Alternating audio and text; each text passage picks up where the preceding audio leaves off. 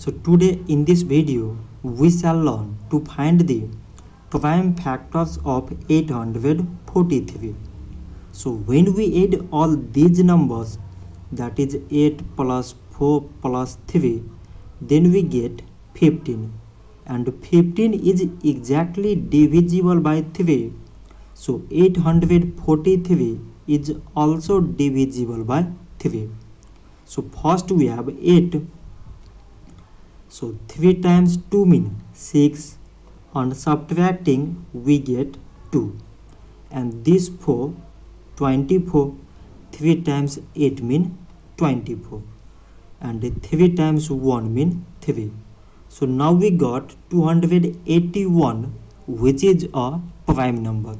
So it is exactly divisible by 281 only, and on dividing we get 1. Therefore 843 is equal to, from this side it is 3 times 281, from here it is 1. So 3, 281 and 1 are the prime factors of 843. So this much for today, and thanks for watching.